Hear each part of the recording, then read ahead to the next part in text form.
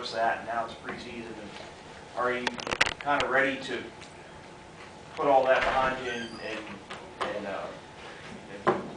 be what you are as a Florida State head football coach? Yeah, I mean, I think we planned and our practices scheduled out and what we're doing. The guys know where we're going, the direction we're going, and they've been very good about that. I mean, so it's going pretty good so far.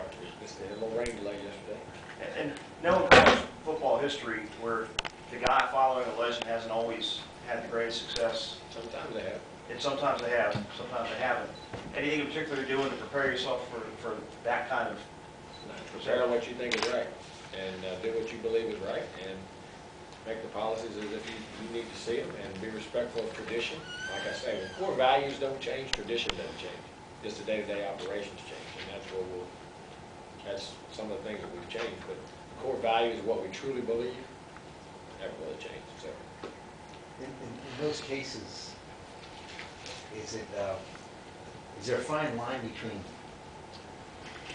establishing your stamp on something and, like you said, being respectful of the past? Is that something? do what you think is right. If you always sit and try to please everybody, you please nobody. Do what you think is right, what you believe the day-to-day operations are, what will make you successful. See, here's the thing that we all forget. All the guys that were great and successful, they did it their way.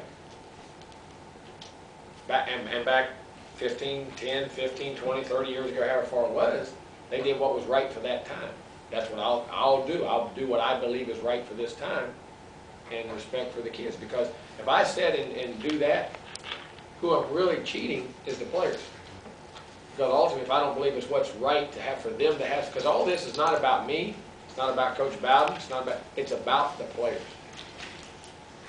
It's their window, 4 years. Think if it was your child. Would you want somebody to wait? Do what the coach believes is right.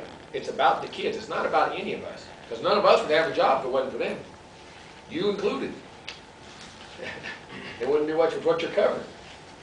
So the point being, do what you believe is right for them to have success for now and their future.